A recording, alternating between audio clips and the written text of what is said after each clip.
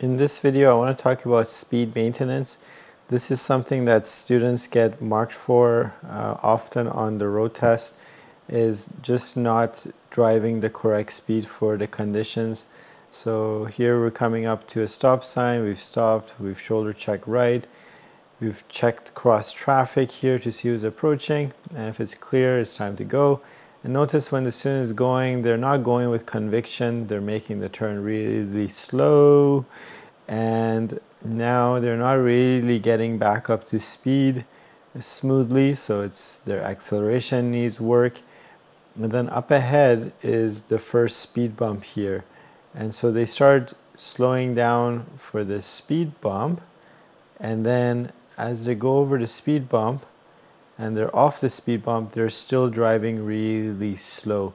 And so this is going to be an issue right off the bat.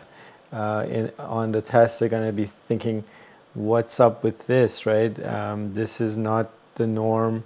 This is not the speed that is accepted on the road from other road users. So you have to drive with the appropriate speed. Yes, we do need to slow down for raised speed humps or raised crosswalks or things of that nature, and yes, there is a sign here telling us that there's a speed bump coming up here, but you need to adjust your speed just before you get to the bump so you can go over it smoothly at around somewhere between 25 to 35, depending on how flat it is on the top of that bump, and of course the suspension of your vehicle.